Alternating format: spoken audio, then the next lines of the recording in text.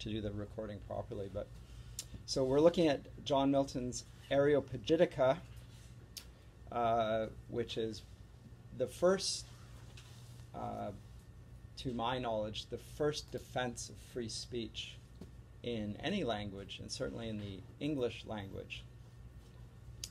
The context was Milton was writing to the Parliament of his day to rescind a licensing order that they had made on June 16th, 1643.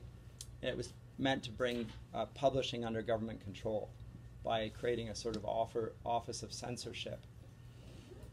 And authors would have to submit these any written work to these censors in order to have it approved before it was published, before it was even published. Milton's concern was that this effectively brought the state into a position of authority over all thought, gave quasi-divine powers to the state. Interestingly, I think nowadays it seems sort of obvious that what the things that Milton talks about, and in the 19th century we get a similar defense of free speech in John Stuart Mill, and it becomes definitely a part of the Anglosphere's understanding of academic freedom, free speech, etc., etc., as if this were a birthright. But this argument for free speech and the importance of free speech is not a birthright. It is something that has been argued for and won with great difficulty by a few illustrious men, the first of which here is Mr. Milton. But the arguments that he makes, I think, are better than you will find anywhere. That's my opinion. It's certainly an impassioned defense. It is, however, not a short defense. You'll having read it, you think, okay, this is a great essay, and I was persuaded here, and then you kept on going for another 10, and then another 20, and another 30, and another. I mean, there's one case, he's heaping up arguments, and all of the arguments, even on their own, are almost persuasive, at least for me, but maybe I'm easily persuaded by the case he's making because I'm with him on this. And he's appealing to Parliament that has just ruled in the opposite direction. So he's trying to persuade people that have just themselves publicly declared that this is the path forward. I will also add that he was unsuccessful in his appeal. The censors remained in Parliament, and authors did have to publish their or submit their works to the censors working for the Parliament before they were to get their books published. Now that changed, but it was a long time after, long after the Republic had dissolved. So it's more of interesting, not for its influence in its times, but more for its influence in the history of Western thought, and in particularly for English-speaking peoples, the arguments that he makes become very much a part of our understanding of freedom of speech, etc., which I will also say is not widely shared around the world and is currently under threat. Around the world, with the growing globalization, this freedom of speech, which comes with his distinct understanding of the importance of the truth and the victory of the gospel, and how the gospel is only hindered by censorship. These are some of his main arguments. That particularly rung forth in the Anglosphere. And as the Anglosphere declines in influence and really in allegiance to its first principles, as Milton enunciates them, there's a growing belief that censorship is necessary to keep people from being triggered or offended, and for fake news to be kept from people's hearing so that they might be influenced into bad behavior. Milton will have none of it. There are all sorts of reasons why censorship ought to be brought forward, that its proponents propose. Milton is going to confront them all and confute them all. But let me go to the work itself. I'll argue there. I'll follow his train of argumentation, so I'm going to use this little edition of it here, which I've not ordered for you. I didn't want to add to your burdens of cost, but if you wanted to, you could purchase it yourself. This is nice insofar as it's relatively brief. And it is the Areopagitica and of education. Those are the only prose treatises we're going to look at in the class. I wish we could do more, but we haven't the time. Now, one of the things that I think is interesting here is, just like in the next prose treatise that we'll look at, of education, Milton does not cite his own native traditions. He's not citing British tradition. He's not citing the traditions of the Germanic peoples or the Norwegian peoples. In fact, he says right at the outset, you esteem it to imitate the old and elegant humanity of Greece rather than the barbaric pride of a Hunnish and Norwegian stateliness. So it's not an appeal to Englishness per se, but rather an Englishness that is formed by allegiance to the wisdom that first or was best represented in the Greeks, and particularly in the city of Athens, and was passed on through the church and modified by the church, perfected by the church into a Christian understanding of freedom, thanks to the influence of the gospel. So Greek learning passes through Roman government into Christendom, and where it attains its fairest flower and fruit. So he says he's going to appeal to that. Now I'll quote and he knows that, of course, he's speaking to a hostile audience. When I say hostile, they've already ruled in the opposite direction, and so he needs to and so the case is over. Like he's not making an appeal to Parliament to consider his argument while they deliberate. They've already deliberated. They've already pronounced their verdict, and now he's asking them to consider that they may be in error and they should overturn their verdict. As I say, we know that they did not do so, but he is appealing to them to that. So he first says that there can be no greater testimony to their excellence than that their prudent spirit acknowledges and obeys the voice of reason. From what quarter soever it be heard speaking, and renders ye are willing to repeal any act of your own setting forth, as any set forth by your predecessors. So it would be, they might feel offended that they were even being challenged on the pronouncement, their own sense of authority.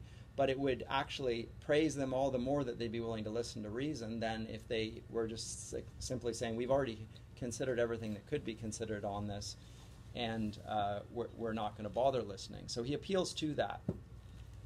And he further says, it will be a fit instance wherein to show both that love of truth which ye eminently profess, and that uprightness of your judgment which is not wont to be partial to yourselves, by judging over again that order which ye have ordained.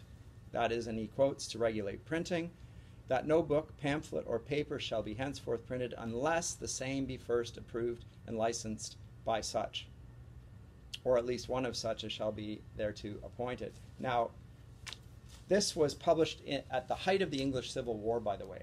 The parliamentarians, on the one hand, are fighting against the royalists. He's appealing to Parliament, but there's a war going on. And part of the context of the war is that there is not only a physical battle, there are regularly skirmishes and battles taking place all over England, but there's also a war of pamphlets. Opinions are being influenced through these publication. And so there's a threat to the parliamentarian side that the publications of the royalists will undermine their resolve, etc., of their side. So there is a real and genuine threat, and it's not just of the royalists. In Catholic Europe, where Catholicism is the most powerful force, there is also a great deal of influence being sought through publications, etc. So the English Parliament is trying to close the mouths of their enemies, and they are their enemies. They're trying to destroy them. And in the light of that, Milton nonetheless argues the importance of free speech. As I say, he was unsuccessful in his attempt to persuade them, but it's important to note that he still sought to do so in spite of that. It's not meant to be, by the way, an oral speech. This was meant to be a pamphlet. And that's interesting in itself because he was thereby defying the edict. Right? He's producing the pamphlet and not passing it by the censors. So he's already, by the mere publication of it, not giving it to the censors, he is already flouting the authority of the censors. He's not going to be censored. He's going to test it by doing it. And are they going to shut him down? Because they know he's on their side. He is one of their most elegant and eloquent spokesmen. But he's defying them. And that is in itself is interesting. So he's a radical, and he supports, within the Parliament, there's a rump called the Presbyterians. There are different Christian Protestant denominations there. There's the dissenters and the levelers and so forth. He is with the Presbyterians at this point. Eventually he's going to break from the Presbyterians as well, by the way. But at this point he's supporting the Presbyterians within Parliament.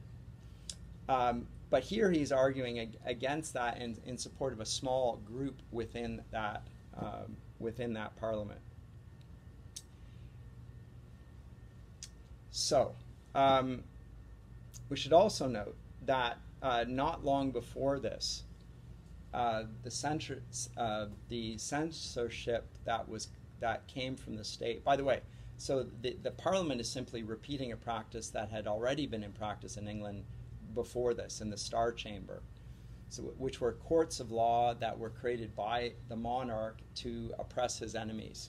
There would be a process, an extrajudicial process, in which the judge was also more or less the jury and executioner. They were sort of set up by the king to shut down his opponents. And so one of Milton's appeals here is the thing that you most hated while you were under the oppression of the king, don't do that same thing yourself now that you have some sort of authority. Okay? So to the argument then. Comments or questions thus far? Yeah. I realize that actually the pamphlets, the essays are tougher stuff than the poems. It is so, I understand that. Yes? When you say pamphlet, is it like what we think of a pamphlet today with the little threefold? Because this thing is massive. No, pamphlets are simply things that were written and they would go to a printing press and then they were repeated, and they could be very lengthy. Would they be handed out on the streets? Yes. Or yes. like the newspapers would be? They would be probably selectively handed to people that they thought would be willing to consider them. And obviously, in this case, it's an act that goes against the edict of Parliament. So I think you might want to be careful who you would give that to, because you could be arrested for distributing unlawful material, etc. But I'm not exactly sure the mechanics of that.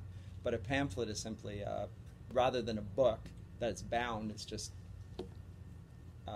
extended essays that are handed around. Yeah. So as if it were to be read out in Parliament, but he didn't speak in Parliament and is speaking to parliamentarians. So it would have worked his way into the hands of probably the Parliament itself. And presumably the Presbyterians would then be arguing against the majority that had been in favor of this. I don't know about that exactly, but that's it.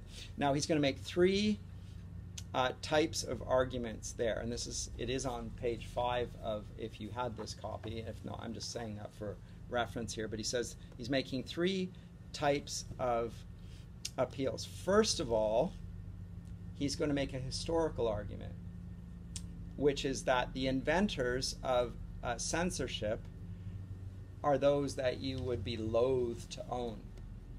So you're going to associate with the worst sorts of people, the people that you as Protestants and upholders of the truth will want nothing to do with. That's where censorship originates. He's going to argue that it originates with the medieval Catholic Church. But I'll get to that more specifically in a minute. and is then brought about through the Inquisition. And there's a codex of banned books and an index of books that have been censured, that has had parts cut out that the censors didn't like, and then they're published. So don't do what the Romans just did to you while you have freedom to bring about a breach from the problems of the Catholic Charles I, or the Catholic-friendly Charles I. But I'll come to that in a minute. So there's going to be a historical argument. You're associating with those that are actually the oppressors of truth, and you're the upholders of truth. Secondly, what is to be thought in general of reading? Whatever sort of books the books be, and that this order avails nothing to the suppressing of scandalous, seditious, and libelous books, which were mainly intended to be suppressed. So the effective censorship, it's ineffective. You're going to try and do this and it's going to fail. He's going to make that argument, that type of argument. One, it began, so the origins are bad, and the people that have used censorship historically are those you don't want to be associated with. Secondly, you're going to try and ban bad books, and you'll fail in doing that. And here's why. And then thirdly and lastly, it will primarily, the effect will be not only ineffective but iniquitous. It will discourage all learning and stop the truth, not only by disexercising, his phrase, and blunting our abilities in that we know, in what we know already, but by hindering and cropping the discovery that might be yet further made, both in religious and civil wisdom. So it will stop the pursuit of learning. So not only it will be ineffective in stopping the mouths of the bad guys, it's going to muzzle yourselves. It's going to be turned back against you. So don't do it. But those are the three types of arguments. He outlines it right towards the outset of the whole pamphlet. He begins with this fantastic and famous quote, and I'm going to read lengthy extracts from the Areopagitica, in part because I realize it's hard to read, and I think it's actually easier to understand if it's read aloud. And probably if I read it aloud, you might actually find that it comes to life a little bit more. But so I'm going to do it whether it does or not. You can tell me afterwards. But he will say, and this is again a famous quotation, "Books are not absolutely dead things, but do contain a potency of life in them to be as active as that soul was whose progeny they are. Nay, they do preserve, as in a vial, the purest efficacy and extraction of that living intellect that bred them. I know they are as lively and as vigorously productive as those fabulous dragon's teeth, and being sown up and down may chance to spring up armed men of Cadmus." So it's the myth of Cadmus, sowed the dragon's teeth and they grew up as men. So books have a potency that allows the author to speak beyond his own particular context and situation, and can exercise a force of persuasion well beyond the limitations of his own voice. If he were just a man speaking, the book can be read anywhere and everywhere.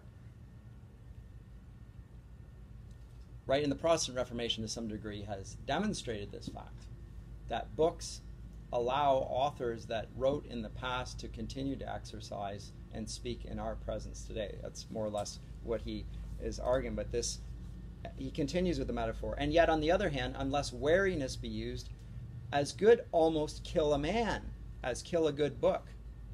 Who kills a man kills a reasonable creature, God's image. But he who destroys a good book kills reason itself, kills the image of God, as it were, in the eye." So it's almost worse to destroy a good book than it is to destroy even a good man. Because a good man's meditations, when he writes them down, he's basically crystallizing his best thoughts and the best words and putting them down for posterity's sake.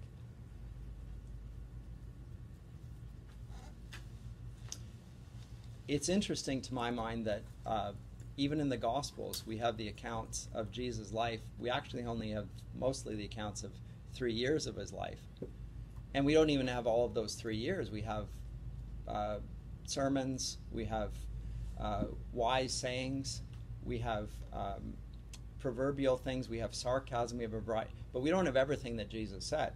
We do have what the apostles and the gospel writers chose to write down for us. So that it's a crystallization of what Jesus would have said while he was walking the earth. I've heard people say, if only Jesus were in my midst, then I would be able to ask my questions and I would understand and I would follow him. I'd be able to appeal directly to Jesus. Well, Jesus, who is God, decided that this is how his truth was going to be proclaimed beyond his life. And knowing that it would be written down, and through the work of the person of the Holy Spirit, that truth would be effective beyond his earthly life and ministry.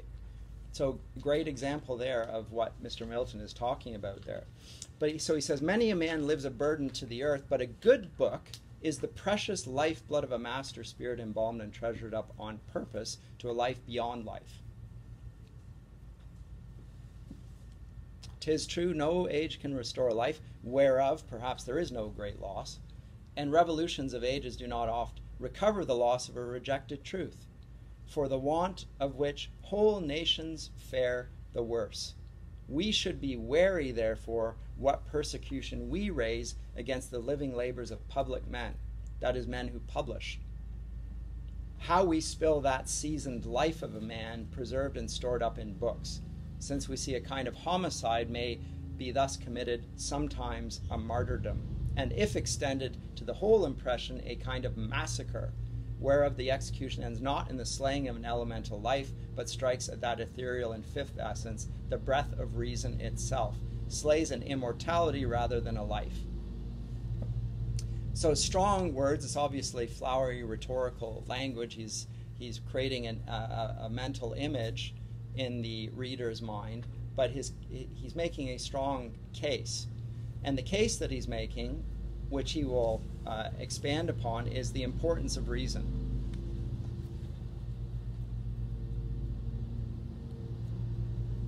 And right reason.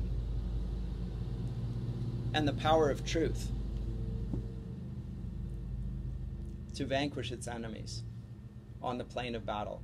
Look, if truth is able, if God is truth, which Jesus declares he is, and if truth can vanquish falsehoods and break down strongholds and destroy every pretense of argument, etc., then why on earth would you want to allow what ends up being people in authority judging over truth and trying to weaken their enemy, when really their greatest strength is in simply allowing the truth to be proclaimed?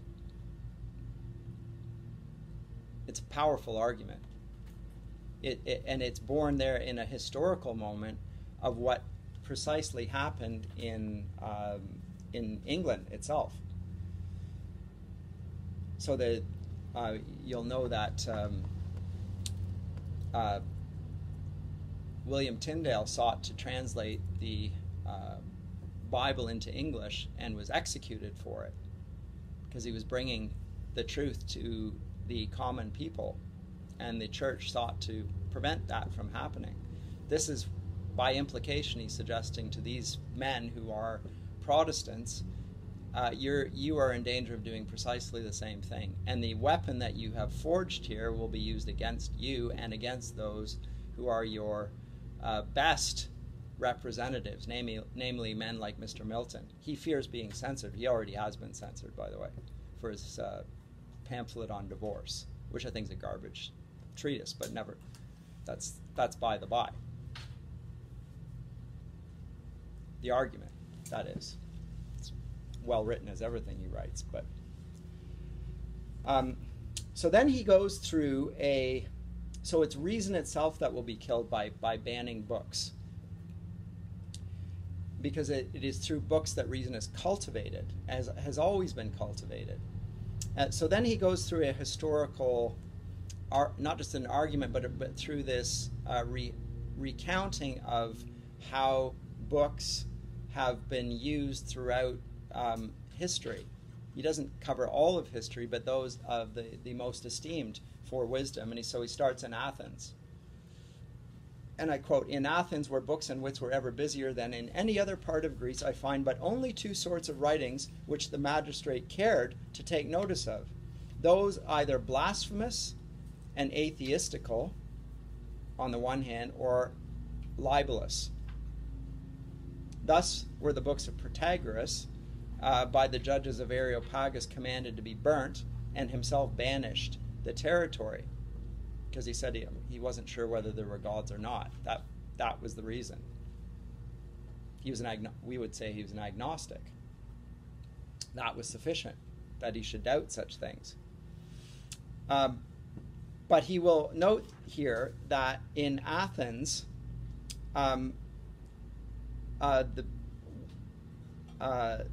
censorship did not take place. So we do not read that either Epicurus or that libertine school of Cyrene, or what the Cynic impudence uttered was ever questioned by the laws. So the laws never shut down the writings of these characters as iniquitous as they were considered. So for all of the falsehood with which they were rightly charged, the writings of these schools of philosophy were never legislated against, and neither were the ancient comedies. They were forbidden from acting the plays of the ancient comedies, because what they would do is they put politicians of the day on the stage and then do terrible things to them, like awful things. And Socrates himself got this sort of treatment. Like, I'm not sure next semester when I deal with practical criticism whether we're going to get to the form of drama in the ancient comedies. But they were vulgar performances, and the politicians of the day were treated. If you think Donald Trump's getting a bad treatment in the press, you should read ancient comedies. What happened to the politicians of their day? I mean, they're getting humiliated on stage in just a disgraceful way, like scandalized. Context forbids me from going into the details here, but it's pretty salacious. And even Plato commended the reading of Aristophanes, he was the most vulgar of all the ancient comedians. And Plato recommended censorship in a book called The Laws, which, by the way, nobody ever followed in any republic ever. So Plato wrote a book on the laws called Laws, and no city or state ever has implemented his view of censorship, which is itself instructive. Then he goes on to the Romans and talks about their influence. I'll come to the Christian age. When the emperors became Christians, the books of those whom they took to be grand heretics were examined, refuted, and condemned in the general councils, and not till then were prohibited or burnt by the authority of the emperor. So they were first allowed to be published, and then they were examined, and then a council would be brought together to discuss it, and only after the council had rendered its verdict were they to receive censorship. So Milton's not, from this precedent, Milton is not arguing against censorship entirely, simply that censorship should take place after it's open to public dispute. It can be refuted. The falsehood can be seen. So he's not saying that falsehood and iniquity should be allowed to flourish without any opposition, simply that it should not be nipped in the bud by some government council. You have to submit everything to that in order for it to be published. Because that will be used simply to shut down the voices of your enemies at that point. And so it goes on to say the primitive councils and bishops, that is the early church fathers, were wont only to declare what books were not commendable passing no further, but leaving it to each one's conscience to read or lay by. Very interesting. So even in the early patristic age, the books that were promoting the worship of heathen gods, as they would have seen them, and in Augustine's words, the gods of the Greeks were demons in disguise. He still would not have censored or disallowed those books to be read. They just simply were not to be recommended by Christians as worthy. But that doesn't mean they couldn't be read or shouldn't be read. And it's quite clear that they were read. And he's going to go on to talk more about this. And it's only with Martin V, who's a pope, 1417 to 1431, that he prohibited and then by pain of excommunication the reading of heretical books. At the time of John Wycliffe, Wycliffe College downtown named after him, and Jan Hus, a Czech reformer, early reformers before the Reformation. So there's a stricter policy of prohibition in the late and corrupt medieval Catholic Church. Only at that point does censorship come into the church.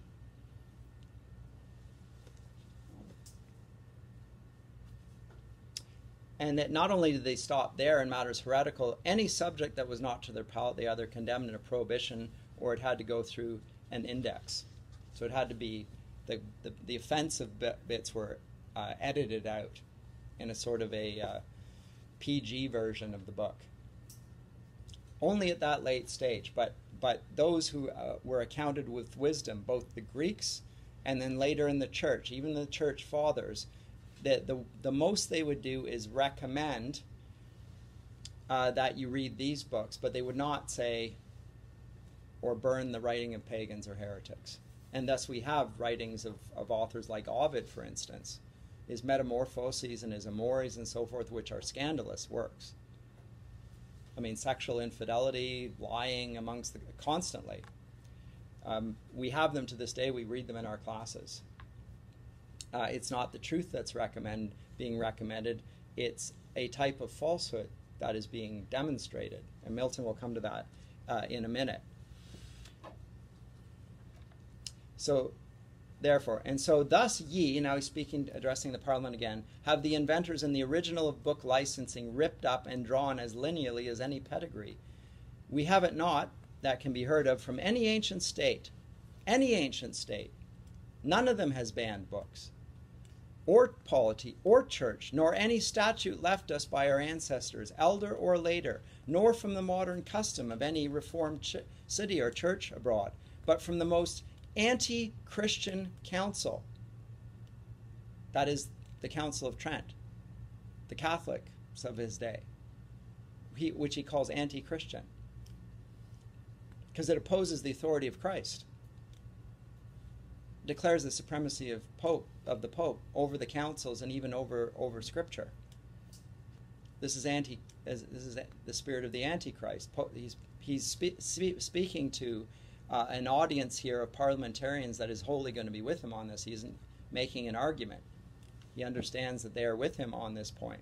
But from the most anti-Christian council and the most tyrannous inquisition that ever inquired. Till then, books were ever as freely admitted into the world as any other birth. The issue of the brain was no more stifled than the issue of the womb.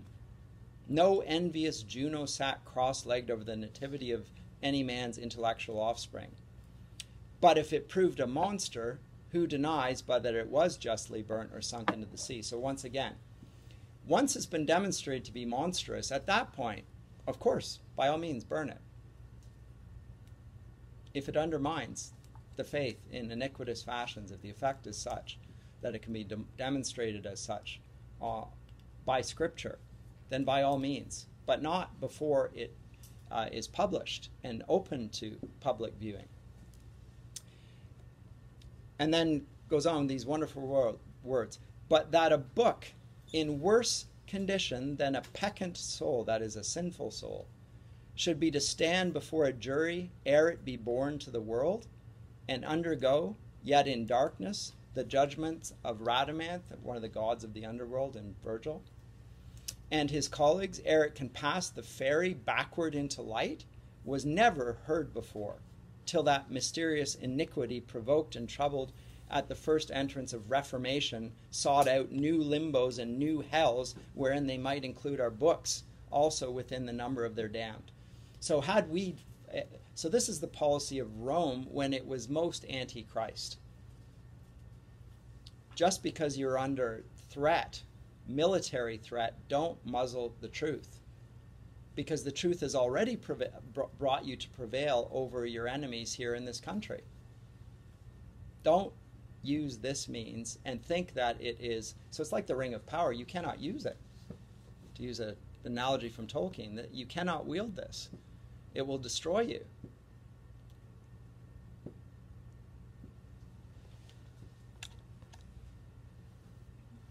Some will say, but then he goes on, this is typical of rhetoric, he invites possible objections to the thesis that he's just put forward, which is a good form of argumentation, by the way. You can use it in your own essays. I would recommend it, in fact, if you have space to do so. So you present your thesis, and then you imagine counterpoints, arguments that somebody might state against your thesis.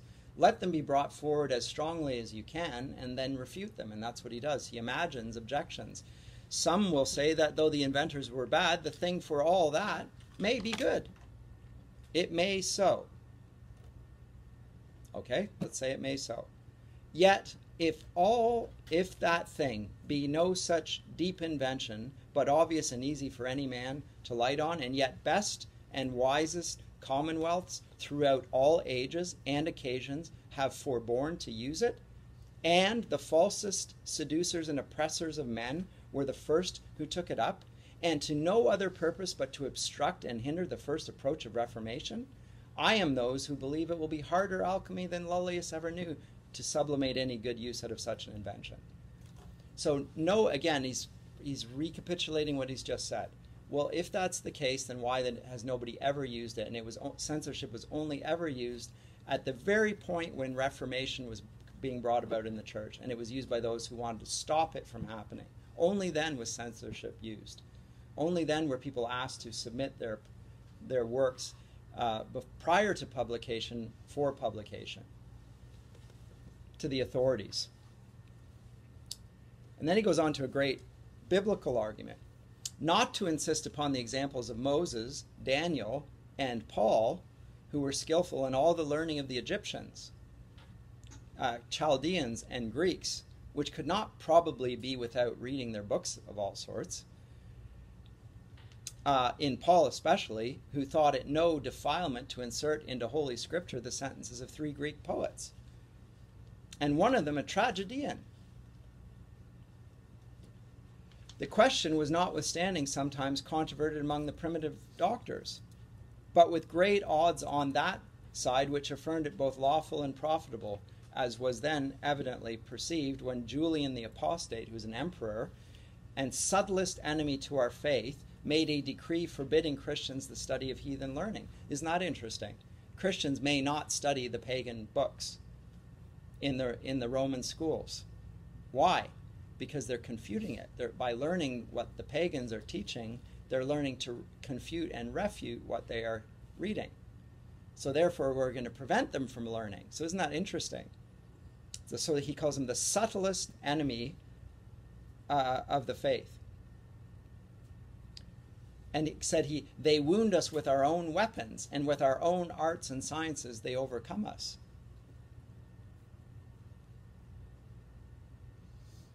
So this is the antithetical argument to the one that Augustine makes on Christian doctrine, whereby he says that the Christians are to be like the ancient Hebrew people coming out of Egypt to plunder the Egyptians and take their knowledge and learning and use it for Christian good.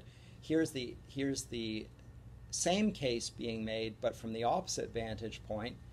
The Julian the Apostate forbids Christians to learn from the pagans, because when they do so, they use their own tools against them and win. So let's learn from the apostate. He doesn't want us to read bad books.